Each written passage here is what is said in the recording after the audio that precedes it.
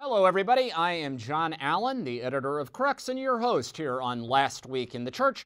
This is the program where we sort through the flotsam and jetsam of the previous week in terms of Vatican and global church headlines, trying to make sense of it all. Of course, past week was a unique week because it was Holy Week 2023. So we're going to begin with three reflections on Holy Week. One, the unsinkable Pope Francis. Holy Week marks a return to form, a triumphant bravura performance by the Pope, laying to rest doubts about his health following a surprise hospitalization the week before. Second, messaging and multilateralism, how Pope Francis used the media platform created by Holy Week to reconfirm the Vatican's commitment to multilateralism in foreign affairs. And third, traces of Benedict. This was the first Holy Week without Pope Benedict XVI. Nevertheless, for those with eyes to see, there were traces of the late Pope throughout the week. And then we'll also touch upon two news stories that percolated during the week. One, should it stay or should it go? A mounting debate about whether artwork created by sexual abusers ought to be removed from sacred spaces.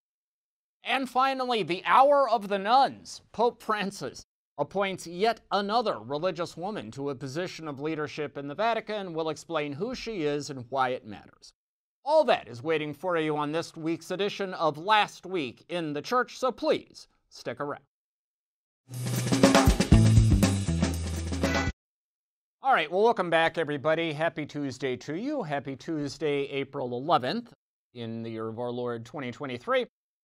If you're a regular watcher of this show, you know we actually film it on Monday.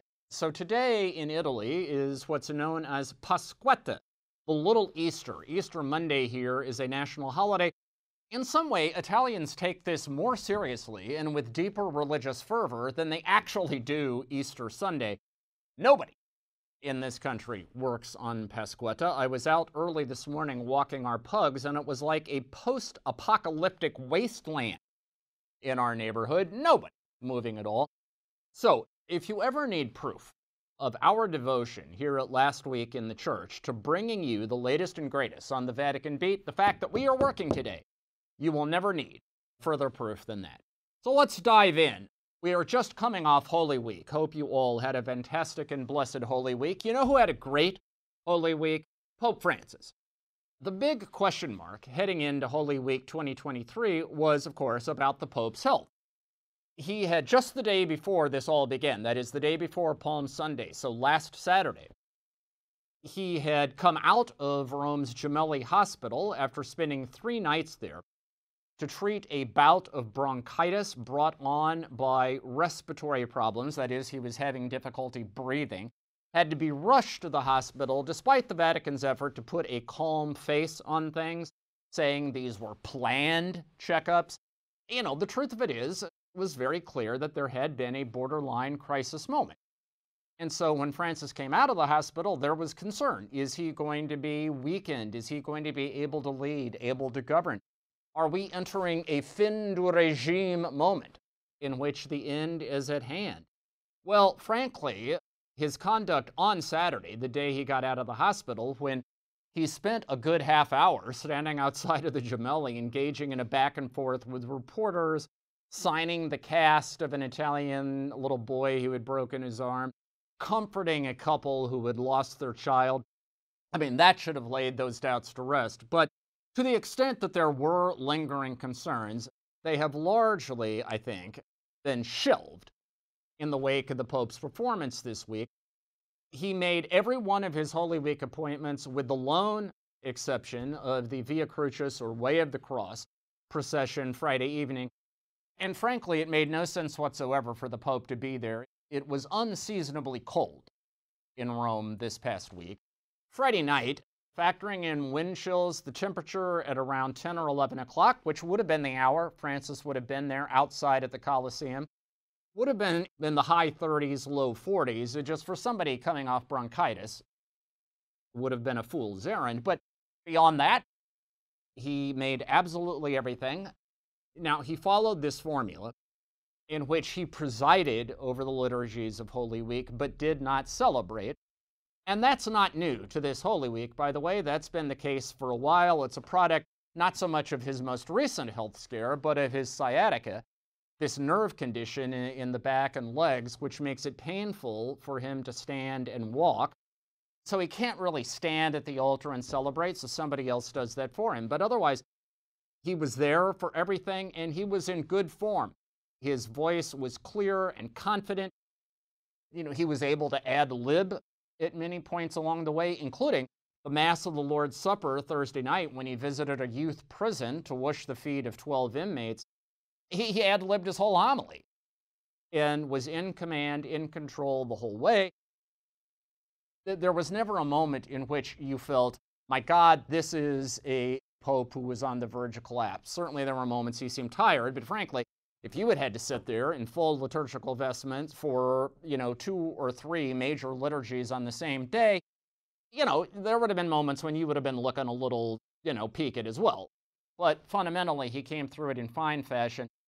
And I think now the conversation is going to shift away from, is this the end of the Francis papacy, to what does this reinvigorated pope with a new lease on life intend to do with it?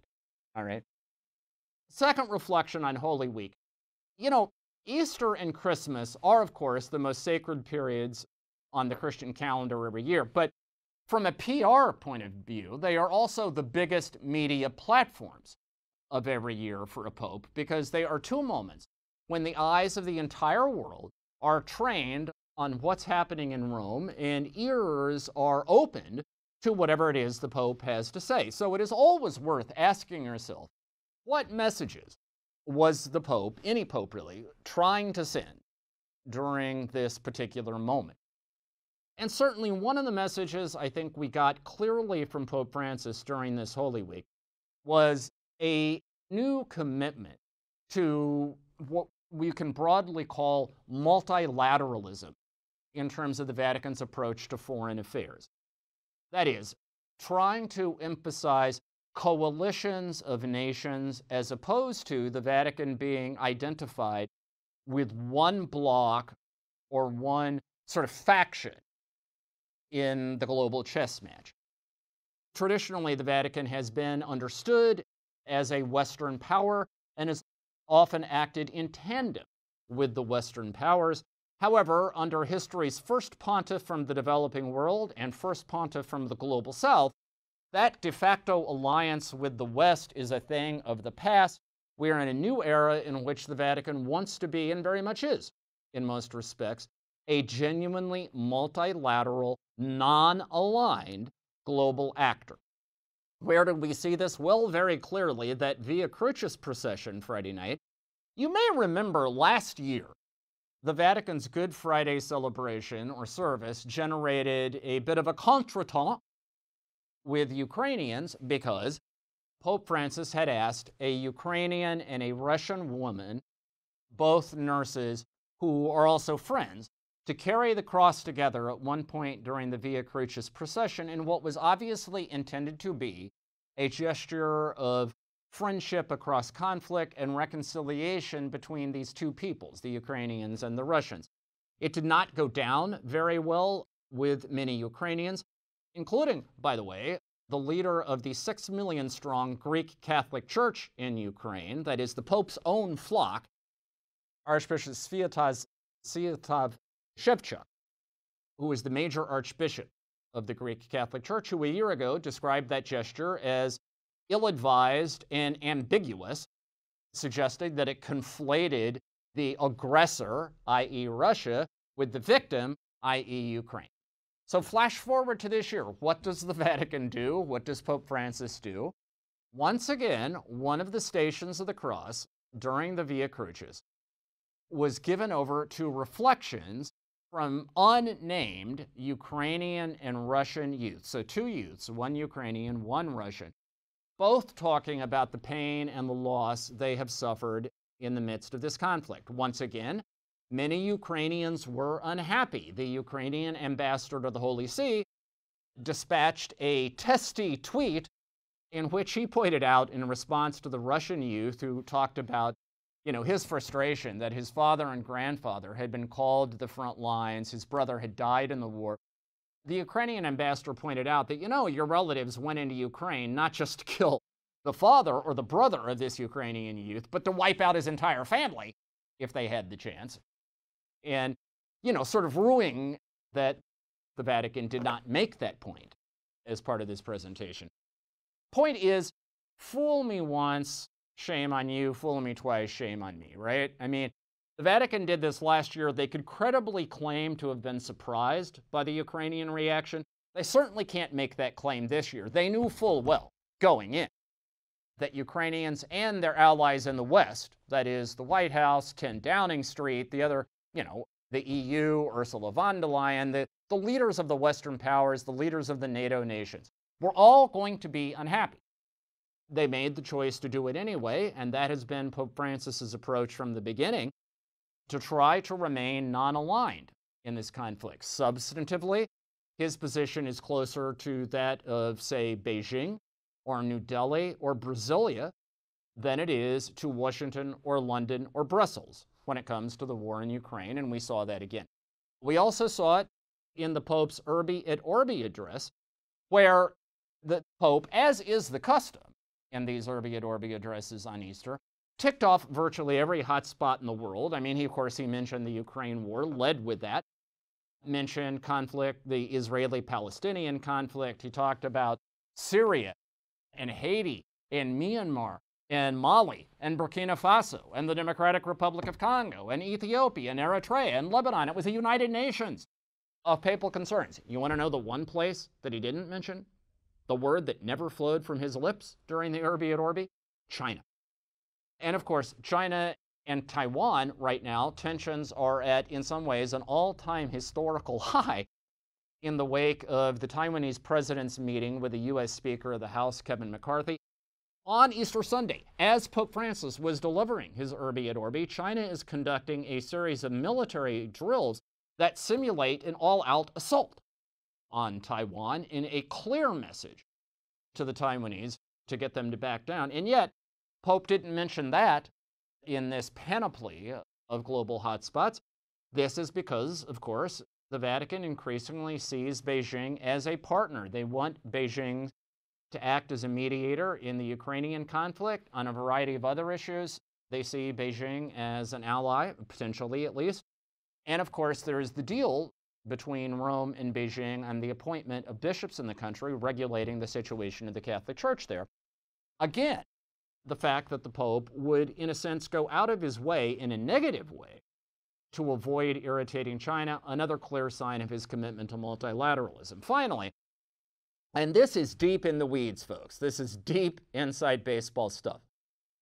But Holy Thursday, you know where the Pope chose to celebrate the Mass of the Lord's Supper? He went back to a youth prison, the Castle del Marmo, which is on the outskirts of Rome, which he first visited in 2013, just 15 days after his election. Held the Mass there, washed the feet of the young inmates. Now, that is significant in part, of course, because it symbolizes the Pope's outreach to the peripheries. But here's the other thing about the Castle del Marmo, and this is well known to Pope Francis. It is where the legendary Vatican diplomat, Cardinal Agostino Casaroli, it's where he would go virtually every week over the course of his long Vatican career. He spent hours and hours there acting as a kind of informal chaplain for the young offenders there. Didn't tell anybody who he was. He just presented himself as Don Agostino. They had no idea that they were being ministered to by the architect of the Vatican's Ostpolitik under Paul VI, its policy of outreach to the Soviet sphere, the guy who was in effect the chaplain of the Helsinki Accords in 1975 that have been praised by Pope Francis as a model of multilateralism. But Pope Francis knows this. Casaroli is obviously near and dear to his heart. In the consistory last summer, when Pope Francis created new cardinals, he praised Casaroli as a role model. The fact that he went there is another way, in effect, of the Pope signaling his commitment to multilateralism. And finally, reflections on Holy Week this year. I would give you traces of Benedict. This was the first Holy Week celebrated by Pope Francis without Benedict XVI. And if you think about it, it was the first Holy Week in almost a century without Benedict XVI because he was born in 1927, so it was just 4 years short of a century. 3 traces of Benedict throughout the week. 1, every Holy Saturday is a reminder of Benedict XVI because he was born on Holy Saturday in 1927. He was baptized with the newly blessed waters of Easter on Holy Saturday in his small parish church in the small Bavarian town of Marktal am Inn. And so when Pope Francis baptized 8 converts to the faith, he created for those 8 new members of the communion of saints a special bond with Pope Benedict XVI because they were baptized on the same day. So that's trace number 1. Trace number 2 was the homily delivered by the preacher of the papal household, Italian Cardinal Raniero Cantalamessa, for the Good Friday Passion Service, which was clearly, even though he didn't use Benedict's name, it was obviously an homage to the late pontiff. It was devoted to Nietzschean relativism and the will to power and the dangers that poses and how the message of Good Friday and Easter is, in effect, a rebuttal. Those, of course, are stock core concerns of the late Pope Benedict XVI. One has to believe that Cantalamessa knew full well that he was delivering what amounted to a very Ratzingerian, very Benedictine message that night. And then, just a final trace of Benedict, which we saw during this Holy Week, would be the fact that, the spirit of Benedict XVI sort of hovered over the entire thing. And all I can tell you is that for anyone who was accustomed to sort of Ratzingerian thought and Benedict spirituality, Holy Week brought that home. As a footnote to all of that, speaking of Ratzingerian spirituality, of course, the liturgy was a core concern for the late Pope. And he used to complain about how in the post-Vatican II period, we put too much emphasis on the priest celebrant and not enough on God as the primary actor during the liturgy. Benedict would always insist on putting a crucifix on the altar when he celebrated, which photographers complained sometimes screwed up their view of the Pope. But his point was, guys, if your focus is on the celebrant and not on the crucified Christ, we got bigger problems than the quality of photography, okay? Well, this would be a Holy Week very much to Benedict's liking because, as I said, Pope Francis, the star of the show, presided but didn't celebrate. You know who celebrated the Easter Sunday Mass? It was Cardinal Giovanni Battista Re, Dean of the College of Cardinals. The Easter Vigil Mass, Cardinal Gambetti, the archpriest of the Basilica of St. Peter's, and on and on. I could tick off everybody who celebrated, but I think Benedict would have approved of the fact that these guys clearly were not the center of attention for once. It was someplace else, and the celebrant was simply an instrument through which the action of God in the liturgy became visible. All right, quickly, 2 news stories to go through before we sign off. So during this past week, my wife, Elise Ann Allen, did a piece for Crux about a story out of France where the Bishop of Lourdes has announced the creation of a reflection group to ponder whether mosaics created by Jesuit Father Marco Rupnik, who now stands accused of a variety of forms of sexual misconduct and abuse stretching over 30 years, whether those mosaics ought to be removed from Lourdes. And the bishop's point is that there is a special sensitivity to such matters in Lourdes because it is, of course, a healing shrine. Many victims of abuse, many survivors of abuse, come to Lourdes seeking healing and reconciliation, and so this reflection group will ponder what to do. And it is symbolic of, or in microcosm, of a larger debate in Catholicism about when you have an artist who is revealed to have failed in some spectacular way, particularly sexual abuse. Should that art be ripped out? Should it be removed? Or can we make a distinction between the art and the artist and say that the art has perennial value regardless of the moral integrity of the person who created it? And it's not just a debate that affects Rupnik's work, by the way. In France right now, there is a similar conversation going on about the artwork of Father Louis Ribes, Riebe, who was a church artist during the 50s through the 70s. His stained glass windows in Cubist style now adorn a whole series of French churches, and they're having a similar debate about whether they ought to be taken out. On one side is tradition. Tradition would say, all the way back, right, to the Donatist schism in the 4th century and the concept of ex opere apparato, we can make a distinction between the spiritual value of an act and the moral integrity of the person committing that act. Certainly when it comes to art and artists, the church has made that distinction over the ages. I mean, Mozart was a Mason. We don't ban his sacred music from church. Caravaggio was a thug who committed at least one murder that we know of, maybe more. We don't rip his art out of churches. Fra Filippo, another famous artist from the Renaissance period, we know, seduced a young religious novice who was serving as his model for the Madonna, took her to his house, refused to give her back when members of her community showed up demanding her release. We don't run around tearing his artwork out either. And so the weight of tradition would say, yeah, we can make this distinction. Now, that has to be set, however, against a new sensitivity in the church, which is both moral and spiritual, to giving priority to the way victims and survivors of abuse react to this sort of thing. One of the reasons that the artwork of Ribe in France is being removed is because more than 400 survivors of abuse signed a petition demanding it. And those who are advocating the removal of Rupnik's artwork right now are doing so largely on the basis of not wanting to give scandal and offense to his victims and his survivors.